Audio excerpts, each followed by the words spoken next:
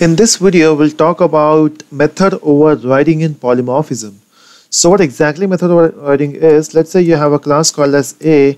As we have seen in the theory that overriding means we'll be having same name, a method with the same name and same number of parameters, but the only difference will be both the method will be from different class, and those classes will be linked with a concept of inheritance. So we'll say we have a class B which extends A.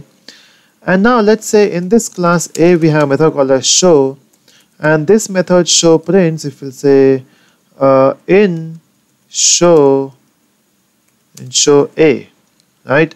So now since class B extends A, so this show will come in this class B. And now if I create object of B, so if say B obj equal to new B, and from here if I say obj dot show, now it will check in B class.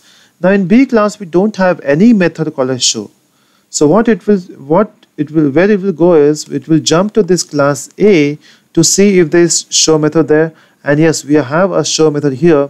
It will call in show A. So if I run this code and the output is in show A, right? So that means B class doesn't have show, and that's why it is jumping to A show.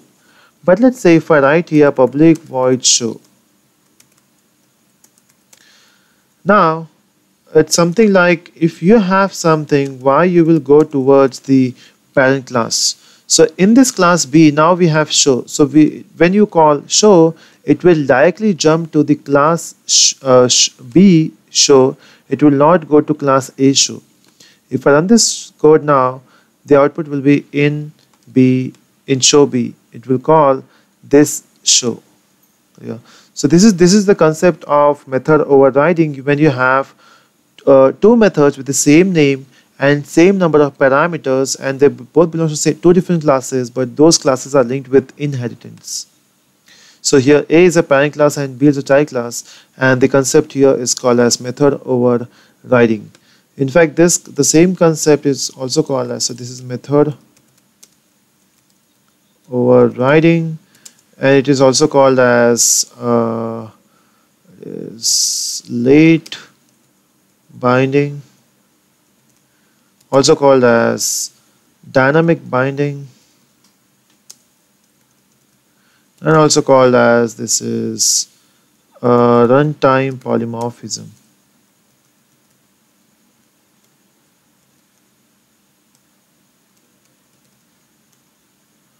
Polymorphism.